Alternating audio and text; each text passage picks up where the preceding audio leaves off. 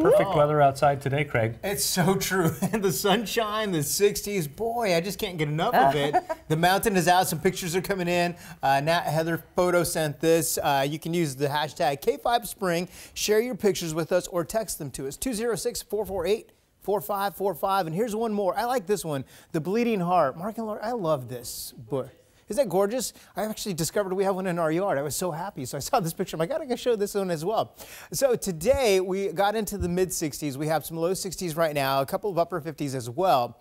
The reason being is the sea breeze is starting to pick up. We talked about this yesterday, and some of those sustained winds are 10 to 15 miles per hour. Some of the gusts getting up to 20. Now, for the next 2 hours, especially along the coast, South Puget Sound, right along Port Angeles to Sequim, you've got some gusty winds at times this evening, the 20 to 30 mile per hour gusts. That's 9 p.m., still coming in out of the west-northwest. 33 Oak Harbor by midnight, so overnight tonight you may hear the wind howling.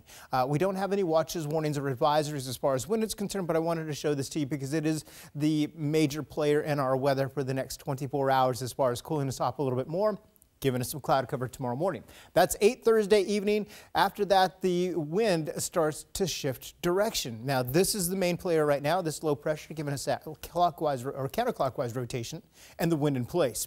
Into the weekend, high pressure starts to build in. We don't have any rain in the forecast for the next 7 days. And with that in place, boy, a beautiful day for opening day on Saturday. So lots of sunshine for you. 8 o'clock in the morning, 52 degrees, partly cloudy. By 11 o'clock, mostly sunny, and we're closer to 70 degrees by 2 o'clock in the afternoon.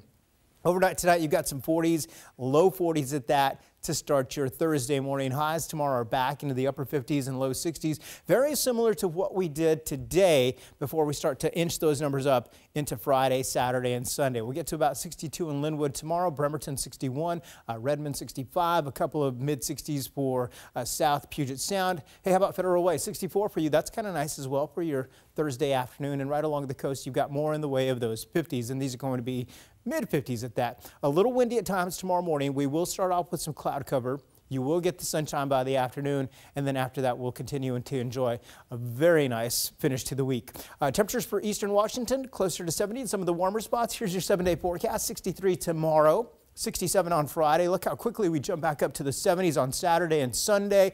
And then into Monday, we'll continue with those upper 60s. But boy, the weekend sure does look fantastic. Enjoy it.